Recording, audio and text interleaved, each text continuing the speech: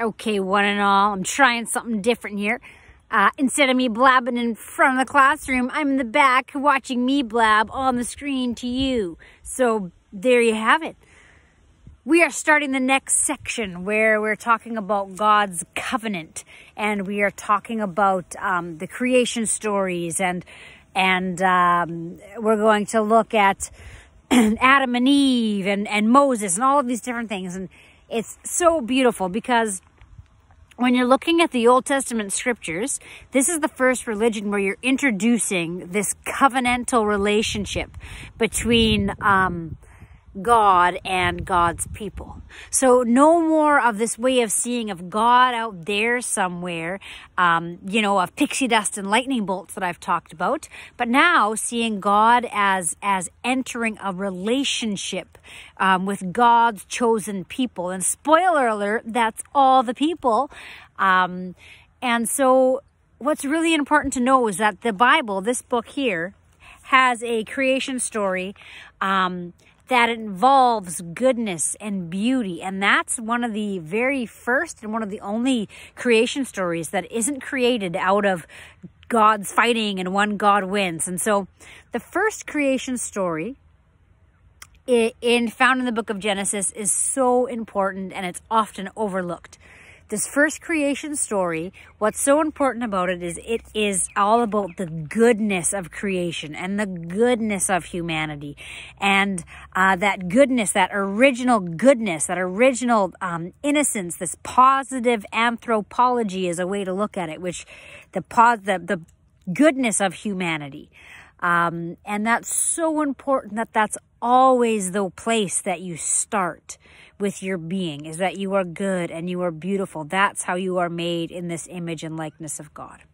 So this first one, it says, in the beginning, when God created the heavens and the earth was a formless void, and darkness covered the face of the deep, while a wind from God swept over the face of the waters. Then God said, let there be light. Now there's something that's huge. Is he talking about the sun, this writer, in this poem? Nope. This is what we would call the cosmic Christ. This God's love overflowing into creation. That was my impression. I thought it was pretty good. Okay, moving on. Let there be light, and there was light. And God saw that it was good. And God separated the light from the darkness. God called the light day, and the darkness he called night. And there was evening, and there was morning, the first day. And God said, let there be a dome in the midst of the waters, and let it separate the waters from the waters. So God made the dome and separated the waters that were under the dome from the waters above the dome. And it was so. God called the dome sky, and there was evening, and there was morning, the second day. And God said, let the waters under the sky be gathered together into one place, and let the dry land appear. And it was so. God called the dry land earth, and the waters that were gathered together, the sea called the seas. And God saw that it was good. Then God said, let the earth put forth vegetation, plants yielding seeds and fruits, and trees of every kind on the earth that bear fruit with seeds in it. And it was so. The earth brought forth vegetation, plants yielding seeds of every kind, the trees of every kind bearing fruit with the seeds in it. And God saw that it was good. And there was evening, and there was morning, the third day. And God said, let there be lights in the dome of the sky to separate the day from the night, and let them be for signs and for seasons and for days and years, and let there be lights in the dome of the sky to give light upon the earth. And it was so. God made the two great lights, the greater light to rule the day and the lesser light to rule the night, and the stars. God set them in the dome of the sky to give light upon the earth, to rule over the day and over the night, and to separate the light from the darkness. And God saw that it was good.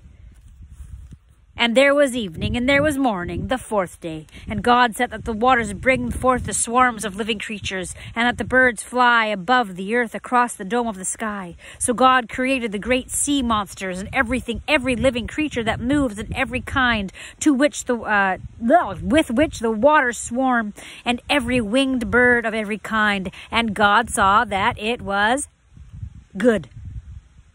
God blessed them, saying, be fruitful and multiply, and fill the waters and the seas, and let the birds multiply on the earth. And there was evening, and there was morning, the 5th day. And God said, let the earth bring forth living creatures of every kind, cattle and creeping things and wild animals of the earth of every kind. And it was so. God made the wild animals of the earth of every kind, and the cattle of every kind, and everything that creeps upon this earth, the ground of every kind. And God saw that it was good. Then God said, let us make humankind in our image, Father, Son, Holy Spirit. I know.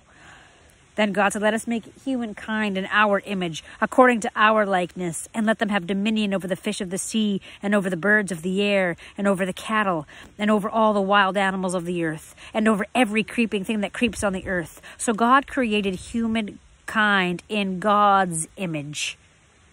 In the image of God, he created them, or God created them, male and female. God created them. God blessed them, and God said to them, be fruitful and multiply, and fill the earth and subdue it, and have dominion over the fish in the sea and the birds of the air, and over every living thing that moves upon the earth. God said, see, I have given you every plant yielding seed that is given to every plant, upon the face of the earth, and every tree and seed of its fruit. You shall have them for food, and to every beast of the earth, and to every bird of the air, and to everything that creeps on the earth, everything that has the breath of life. I give every green fruit plant of food for food. And it was so. God saw everything that he had made, and indeed it was very good. And there was evening, and there was morning, the 6th day. Thus the heavens and the earth were finished in all their multitude. And on the 7th day, God finished the work that he had done and rested on the 7th day from the work. And I'm going to pause there because, beloved, you are not just good, but you are very good. And so all of this story, we see the goodness and the beauty that is in God's creation. This is right. Hi, Lucy. Lucy, you're very good too. It's my dog.